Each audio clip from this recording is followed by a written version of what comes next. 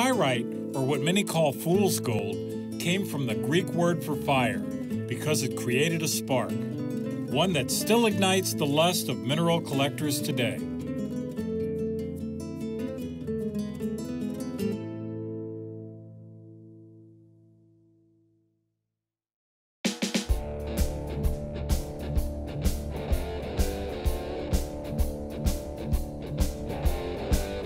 I'm Thomas Nagin, and I'm a mineral explorer. I'm the guy that supplies museums, galleries, and private collectors with world-class pieces of nature's art. Come along with us as we travel the globe in search of rare gems, crystals, and other fine minerals. It's not always easy, but it's always an adventure. In the late 70s, I heard a rumor that pyrite specimens were being saved from the smelter by local mineral dealers called piriteros. They were selling world-class specimens in a place called La Colmena, or the Beehive. These dealers would put Lima on the mineral map, establishing Peru as the destination for pyrite and creating legendary mines that we're hoping still hold a treasure or two.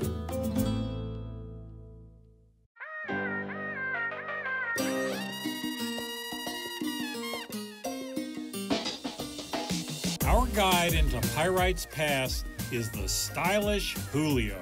He's been selling just off the historic Colmena for decades.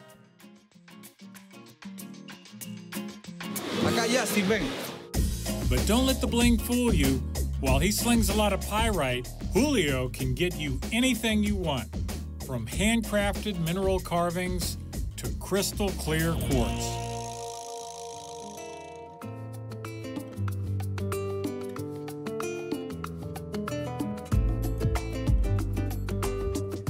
These two larger pieces here are going to be beautiful decorator pieces. Once they're cleaned up, they'll be really spectacular. While pyrite is the iconic Peruvian stone, ceviche is the rock star of Peruvian cuisine.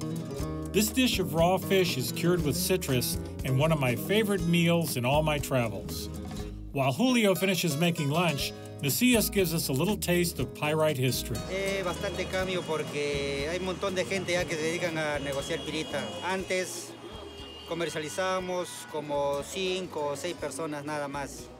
Ahora hay como 50 o algo más. 50 personas sí, que son piriteros. Piriteros, ¿no? Sí. Ya en cambio el negocio también ha bajado bastante, no es como antes. Though there's more competition now, it seems like a victory for the original piriteros, who popularized a beautiful piece of their culture. Heck, that reminds me of another cultural icon popping up all over the world. Ceviche. Delicioso. Claro, hace 30 años se vendía acá en la calle, ¿no? Ajá. Pero eso fue un tiempo, ahora ya están en otro lado, ¿no? Ajá. Algunos ya lo han dejado, otros siguen haciendo sus negocios, ¿no? Esa es una pieza maravillosa. ¿Qué es lo que le gusta de esa pieza? El tamaño, el brillo, la combinación con el cuarzo. Ya, sí. Y todos los lados están bien derechos, están muy plano todo y sano. Un brillo, sí, sin daño. Algo único y representa una cosa distinta de Perú, ¿no?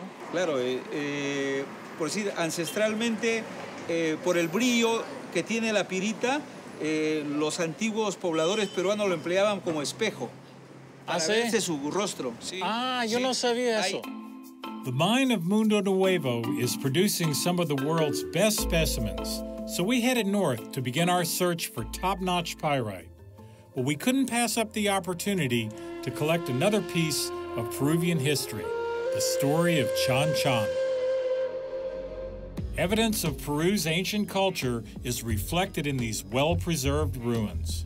This adobe city was established between 700 and 1400 AD, and at its peak was the largest adobe city on Earth.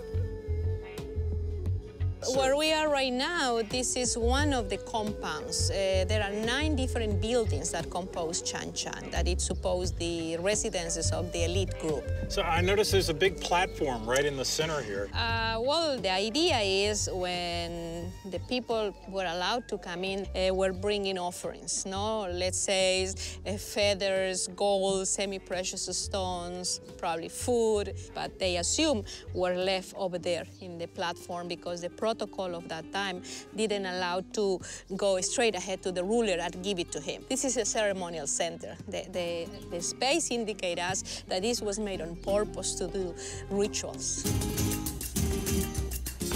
The Chimu civilization was pioneering innovations in engineering centuries before Europe and North America.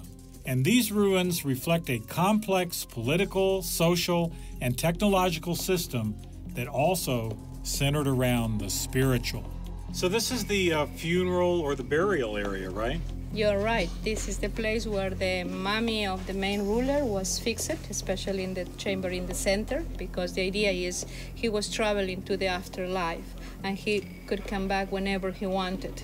So we assume, they said, that the body was preserved into that chamber, but not close it forever, because every certain time that mummy was taken out, so people could see as he was coming from the ancestors' land and he never died. It is very common to find that the pre-Inca culture used to bury their high-ranks individuals like lords or rulers with all their belongings, no? So did they find any of these artifacts, the mask or the gloves yes, or anything like this? You can find them in certain private collections. For instance, in Chiclayo, we have a museum that is called the Bruning Museum.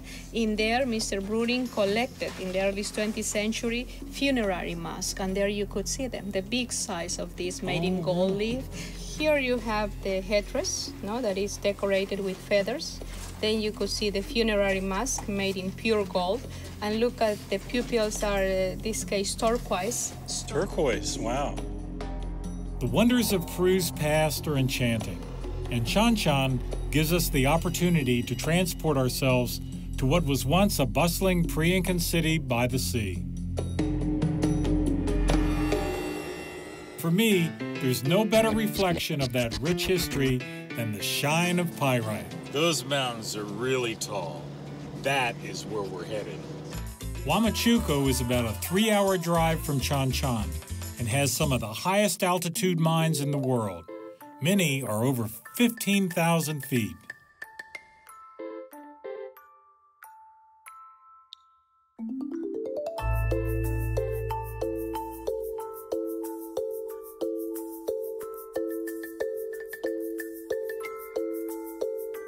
These colonial towns have a whole different life at night. Colorful and festive, there's no better place to rest before heading into the mountains. So welcome to the beautiful city of Huamachuco.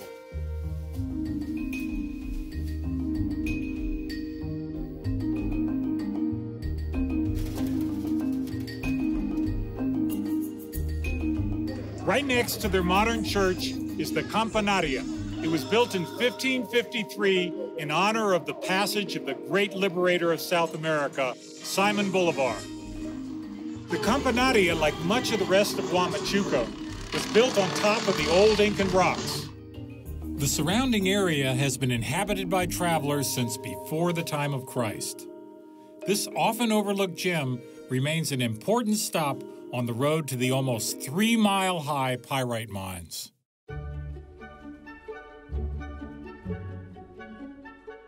We're on our way from Huamachuco to the mine of Mundo Nuevo. Now, they often stop here to get fresh trout for the miners. When working in such isolated and high-altitude conditions, fresh and close food is essential. And there's one young man tasked with the job. Jorge, ¿cuántos años tienes? 19. 19 years old. Muy joven para tener tanta responsabilidad, ¿no? Claro. ¿Usted está encargado de todo eso? Sí. ¿Y cuántos jaulas tiene aquí? 12. 12 jaulas. ¿Cuántos truchas están en cada jaula? 5.000. 5,000. ¿Me puedes llevar a ver las aulas? Claro. Ok. ¿Cómo hacemos? No, súbase. ¿Usted maneja o yo manejo? Yo. Oh, okay. Okay. It was fitting of a novel, riding in a ship named Titanic, the captain a quiet teenager, the epic beauty of the place enough to make you dizzy. It is gorgeous out here. I just wish there was more oxygen. While I caught my breath and Jorge caught lunch, I started to wonder what life of a miner would be like out here. Yo nací en el campamento minero Pasto Bueno con Suso. Bueno, con el cuarzo ya tengo como 27 años trabajando todo lo que es cuarzo, todo lo que es muestras. ¿Qué le podría hacer? La suerte me ayudara a coleccionar cuántas piezas de todo esto, lo que saco sería excelente. Pero a veces el minero es pobre, porque hay que invertir acá. Yo invierto bastante. Es mi mundo vivir a esta altura solo por conseguir las mejores muestras que se pueda sacar. Es mi mundo. O sea que tú ingresas a la mina, es un gusto, es una alegría. Te quita el hambre, te quita todo. Porque sacar estas piedras que son tan hermosas que fue formado algo increíble. Es una belleza. Oh, wow, that was really cool. With grocery shopping done, we began the rugged journey, going the same direction as many explorers before us. The landscape is an ever-present reminder of the ancient adventurers that forged these paths before us. This is the road we're taking to Mundo Nuevo, and we're going to see the old Inca road that connected Cusco and Cajamarca. The Inca road system stretched nearly 40,000 kilometers, the most advanced transportation system in pre-Columbian South America.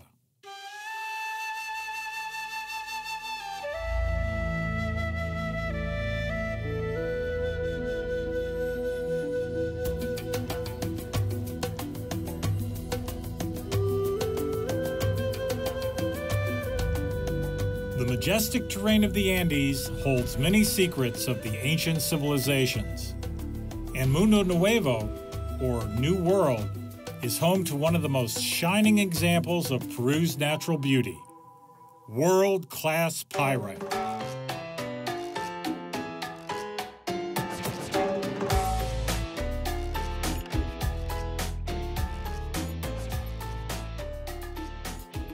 We're here at the Mundo Nuevo mine, and I've been invited by Teodosio here to come and visit the mine because fantastic minerals come out of this mine.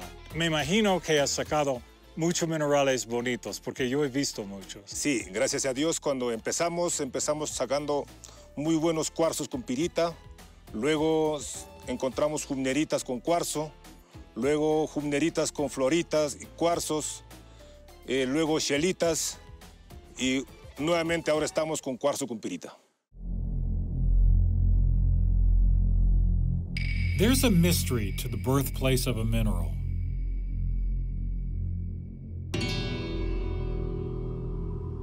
Often familiar, but at times as lonely as an empty horizon.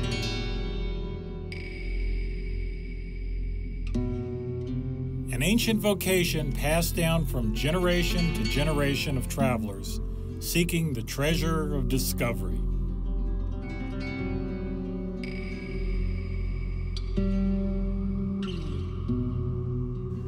¿Las piritas se corren en vetas? Sí, en vetas. Tú sigues avanzando y avanzando, donde ahí te chocas con la geoda y encuentras ese tipo de piezas, o algo más chicas y más grandes. So they just follow the pyrite veins. Y las vetas de cuarzo también? También. And the quartz veins also. They follow the quartz veins. Stepping deeper into the side of the mountain gives you further respect not only for these miners, but the ones before them. Here's a little area that they have where they're setting aside some of the specimens to take out and wrap and take back to Lima. Here's a big pyrite cube, and here's a cute little quartz cluster, and that's what we're looking for here.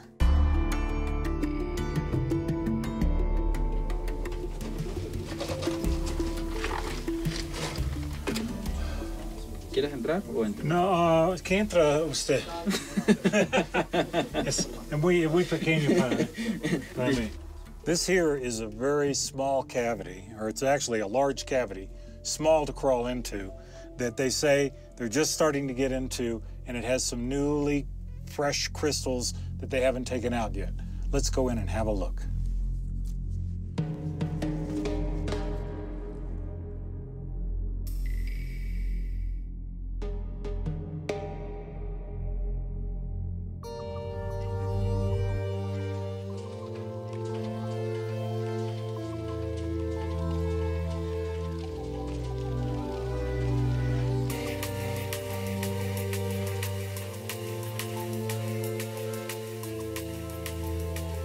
This is really tight quarters here. These miners have a really tough job. As you can see, these are really beautiful crystals here, and they're only here because they had the opportunity to grow because of this open cavity that's here. Usually the quartz veins are this solid white quartz like here. While I was a little disappointed there was nothing for sale, this visit made clear the importance of the piriteros of the past, who created a market that saved these beautiful pieces for the world to enjoy. Still on the hunt for our own batch of pyrite, we get a tip that some may be in Juan Salah. However, things don't always go as planned.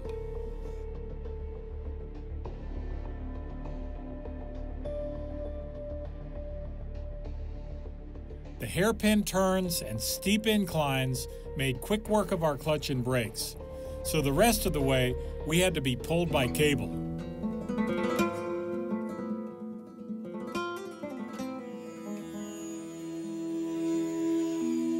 The capital of the Ancash region of Peru, Huaraz is a popular hangout for mountain climbers looking to better their craft. And this historic city is where we hoped a mechanic could better our truck.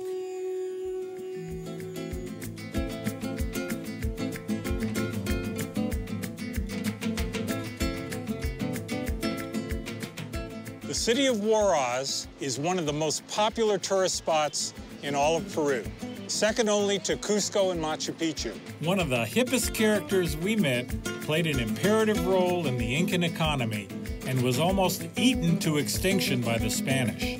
I'm standing here with Atinta, who stays here in the plaza, and she has an alpaca here. ¿Cuántos años tiene su alpaca? ¿Se llama Flor Blanca? Blanca Flor. Blanca Flor, white flower. 10 años tiene. Ah, it's 10 years old. Y lo usan las alpacas para hacer Sí, chalina chompas. y chompa. Chompas. They use it for Loros making también. sweaters and for making scarves and all different types of clothing. The alpaca was essential to growing the Incan Empire, the largest culture in pre-Columbian America.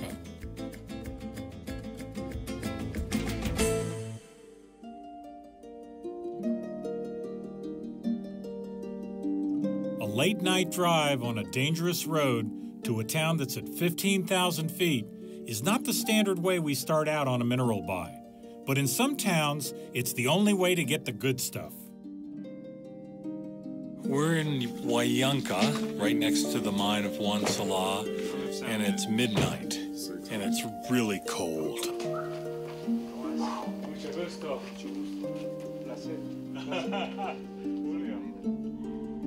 Unlike Mundo Nuevo, Juan Salah is a functioning commercial mine, where collector pieces are merely byproducts and illegal to be taken out. So we arrive under the cover of night to see what some of the miners were able to save. Early morning, no oxygen, no dinner, and low light are not ideal buying conditions. Wow, I really need something to eat. Lo que pasa es que cuando lo ves, acá el soroche jode. A mí me jode mucho el soroche. La apreciación es bien brava. Y ya cuando la ves cambia mucho, ¿no? Es un negocio muy loco acá hacerlo. Por el tema de altitud. Yo estoy desubicadazo con dolor de cabeza. No sé cómo le van a ustedes, pero a mí me va mal.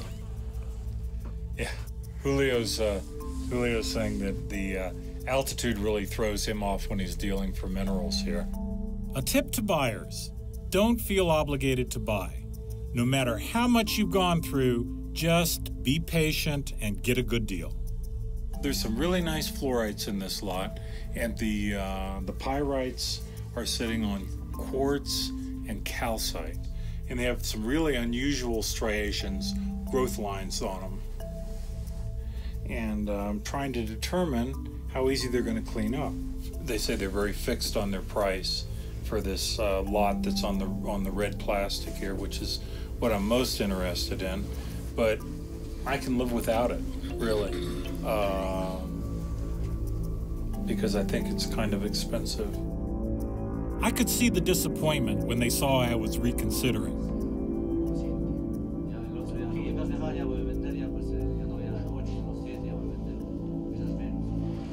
Finally, they compromised and we were able to come to an agreement. With all the energy and cost it took to get to this buy, my disappointment started to turn to superstition. So when in Rome, or in this case Peru, I tried an ancient cure. Magic. It's the main ingredient in any good bedtime story. The promise of mystical powers hiding in the dark corners just outside of reach. A sense of wonder, a curiosity to explore the unknown.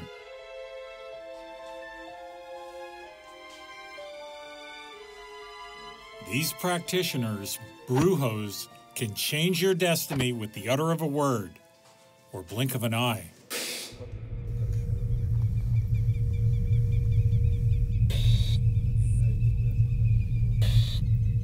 A descendant of Sican, a culture of northern Peru dating back to 750 AD, the brujo uses the same tools of ceremonial funeral pottery to perform a cleansing similar to that of his ancestors from nearly 3,000 years ago.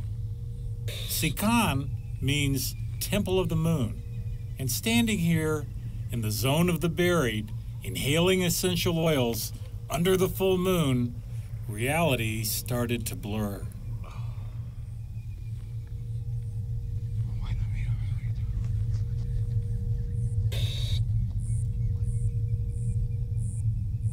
The ritual uses the ancestral artifacts as a bridge, connecting the past and the present, interconnecting their ancestors with their land.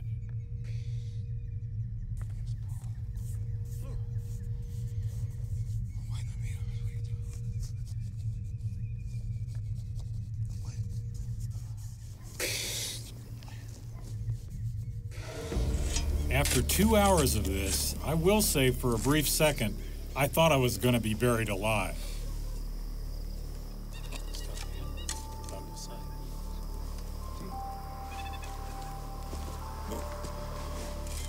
But instead, I was given a gift that symbolized 3,000 years of culture. Sí.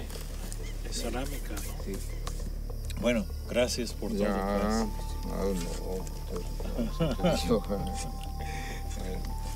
Vamos bajando ya. Ya, vamos.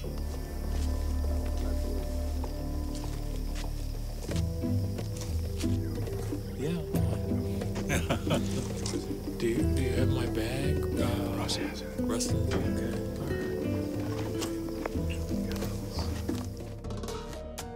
With a renewed energy, we headed back to Lima, where some old friends had some good news. Some shiny good news. I've known Nacia since my first trips to Peru back in the 70s. He was one of the piriteros that helped save the Peruvian pyrite. Now, he and his wife are some of the most in-demand pyrite dealers in the country, with more sparkle than a disco ball. What did you think of me when you first saw me? Ya como le conocí, ¿no? Así como hippie, con barba larga, pelo largo, ¿no? Pero diferente que los peruanos, ¿no? Sí, muy diferente. While hairstyles and floral prints come and go, Nacia's Rock Raconcha mine continues to produce gorgeous specimens that'll always be in style. This here is pretty typical of Rock Raconcha. It's got quartz and pyrite together, and it's really attractive as a decorator mineral. And pyrite isn't the only mineral this mine is famous for. When you're lucky, you can also find these. This is another piece they've had saved for a while. It's really decorative. It's a really beautiful piece, has great form, and this is manganocalcite also. And it's sitting on a little bit of pyrite, sprinkled at the bottom, and also some sphalerite. Josefina says it's the beauty of Rockra Concha. I mean, she's probably going to ask a lot of money for it.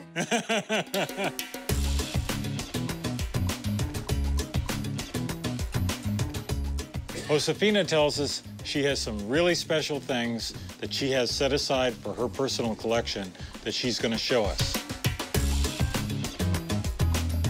This is the first pyrite that came out of their mine of Rockra Concha.